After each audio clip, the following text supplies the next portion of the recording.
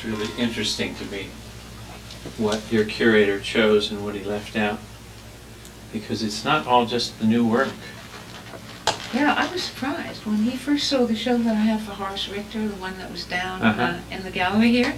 He saw that show of all my recent work, the ones that were at the Benson Gallery, and he said, oh, this is the show, this is wonderful. So I said, let me take you upstairs. And that's when I brought him up here, opened the door, put the lights on, and he said, oh my goodness. And then I started, pulling out the old stuff. This is an example of a night and a day, which I do series like that. Right, it's also one on top of the other. It's also the village. Yeah, it's the village. Yeah. And there's one here like that. And this is essentially the same. It's the same painting, but it's done, at night. And it's I see. So the same painting. But night and day is only one way you can consider a scene from different angles. You do something like that in work here from the late 90s. And I do that a lot. I do it with faces now. I like those two worlds now. I like to show how things change. Because I love, working with new palettes. This one's going to be green. This is going to be lighter green. It's going to have this color green mixed up with it. No, that's actually dark. It's going to have a Kelly green mixed in with that. And this is my usual silver that has black like over there. Yeah, and in a way, this was a little change.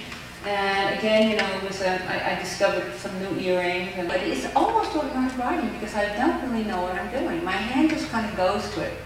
Well, what's wonderful about these is not only can you trace the development of your work, but you really see the beginnings of some of the paintings that are going to be in the show. Yeah, actually, this is a painting, and that was I had done that for the Creature show, and this is another. This is the beginning of a horse, I think, and this is the one. This is the one I like to talk about because she's the one with the she's turning her back.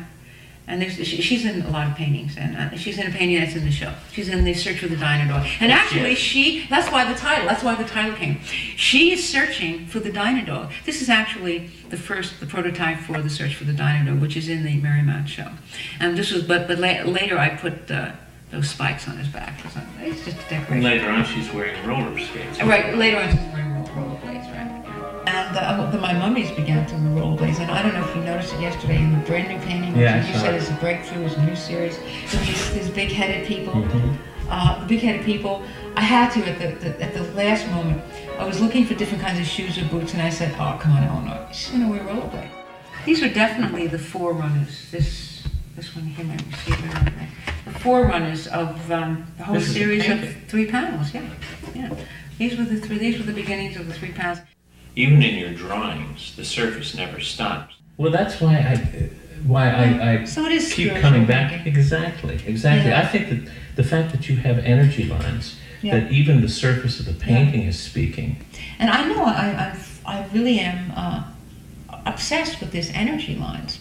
And I know in my journal I wrote something about the lines having to do with water, having to do with what I feel when I'm kayaking, the flow, everything going together, and the fact that in my energy, the energy is always confined to that space, that little form in the painting, whether it's a nose or a mouth, or a skirt or a dress or something, or a leg or part of a leg. But within that box, there's a lot of energy. And it's like they're fighting to get out. So when I finish my painting, people say to me, "Well, why do you texture everything? Why don't you just leave it alone?" Well, it's not enough. Once I painted it, then I had to do something more than, it's not enough that it's just red. It has to be red with magenta or red with alizarin crimson, but there's something going on within it. And what's going on within my paintings are is this movement. This movement is sort of like, it's like within a cell. It's like each one of them is a cell. But everything's fighting, it's inside. That's like your life. Every hour is like that. Have you ever seen anything like it? I texture my life. Absolutely. I texture my moments. If it's not, your hands are never still, and your hours are never idle. You're on the water, you're rowing, you're windsurfing. There's some vibration going on. There's some energy line in every hour. The wheels are moving. Absolutely. The arms are moving. Yeah, it's true. We talked about it watching you cook in your kitchen here. that your hands never stop. No, my hands are always... Be interesting to film you sleeping to see if your hands are twitching or your eyes are moving. I don't know, but I dream a lot. I mean, I have very active dreams. I wake up and I have terrific dreams. I mean, I put in my time at night. I don't think I ever wake up without a dream. This is my dream world. This is where I live. I really want the world to be this bright. I was born at high noon. Mother, when was I born? You were born at high noon, as the bells of St. Stanislas chimed. I sent John to call Grandma. He cried. Grandma said you were the strongest and would become a lady wrestler. That night, I waxed the kitchen floor. I remember being in a carriage. I remember being in a subway and I'm going like this with my finger. And my mother said, "Dad, stop that, stop that, stop that, stop that, you're drawing in the air." And I didn't know what she meant because I could see it. I mean, for me, the entire sky was my canvas, you know, with the roof of the subway car. So finally, I realized, you know, I could get these pens and I could do these little paintings. I could go on the Hamptons, and I started working on the bus. I started working on the train on Long Island Railroad. And then there's boring things. You go to the doctor, like waiting for a mammogram or waiting for an X-ray, one of those routine checkups. So I go with my inks and my little pad, and everybody else is like worrying and sitting and waiting and watching because the doctor's always late, and they're reading these stupid magazines, and I'm working. And I found it calms me down. And I just love it, and there's no time. I mean, this is about as small as I get. You know, this is small, and these are nice little books. Well, you know what I'd like to do? Make a panel of this repeating over and over again. You mean the ones I have in my sketches? The sketches. Oh, great! It really could be. I don't mind. If somebody wants to make my things into scarves, okay, you can make them into tablecloths. Well, the Ames didn't see a big dividing line between design and art. I don't either. At this point in my life, I think, you know, if you want to make underwear, whatever you want to do, you know, toilet paper. If you see my cases on toilet, I like the toilet paper. I like each little, you know, with square. What is it called? Well, those little, what are those things called? I think they're called each little square. Each little square is another face.